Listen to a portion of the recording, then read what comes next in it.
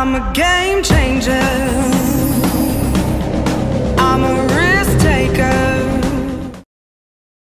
Hi everyone, I'm 𝗃𝗲 from Raffles Institution, and this is my presentation for RCAP CoSpace Rescue U19.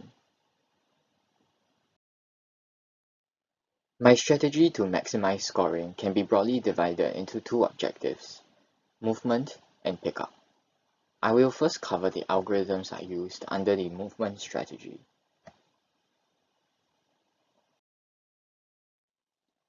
The basic motion of the robot is controlled by a function that takes in two arguments.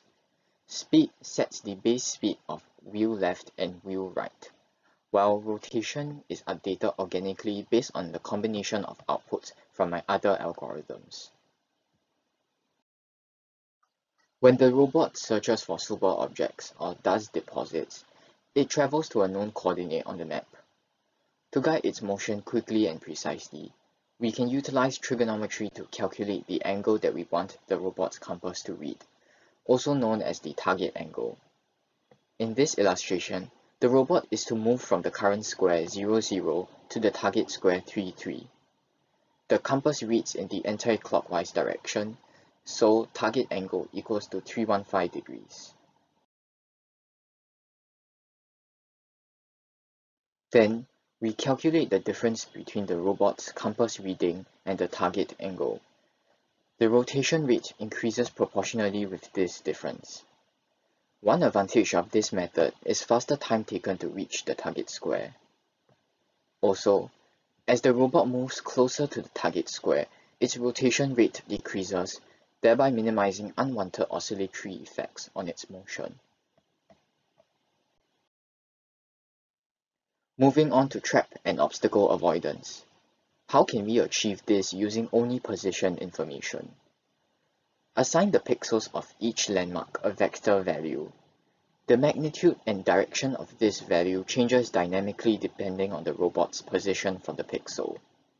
Collectively, these values simulate forces that attract or repel the robot throughout the map.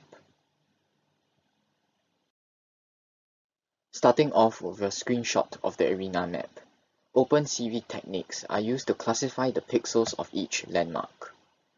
Converting to the HSV color space, we obtain a neat visualization as shown. Hue corresponds to magnitude, while saturation corresponds to angle.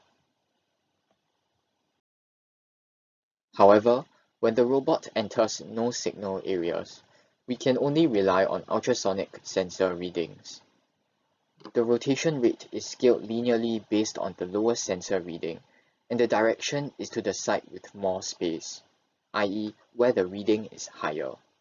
In the illustration shown, the robot would rotate right.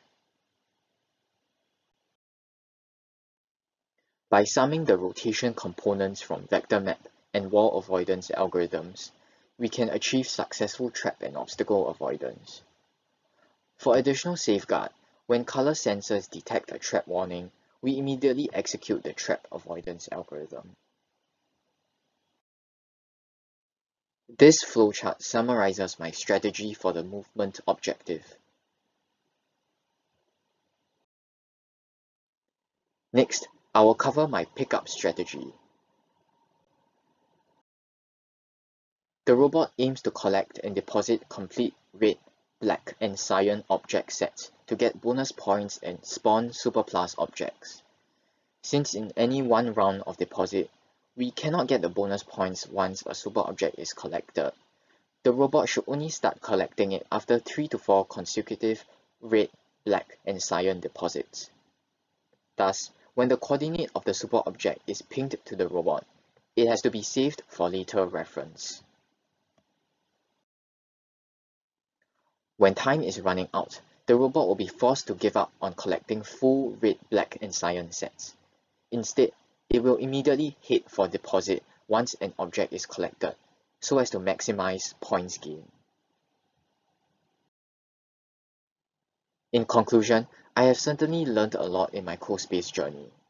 In the future, it will be interesting to study how we can accurately predict object locations or improve navigation using shortest path algorithms. Last but not least, I would like to thank my mentor Kenneth Chow and fellow clubmates for their support.